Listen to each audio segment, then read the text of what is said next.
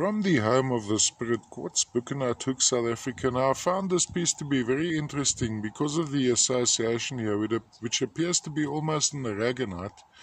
You have the typical for this locality, one of South Africa's specialities, a central quartz crystal surrounded by the smaller quartz crystals. Then around the edges of the crystal, of the main crystals, you'll see there's deeper color, and that is basically what you see there is transferred through all the other guys. So all these others are a duplication of the underlying main crystal.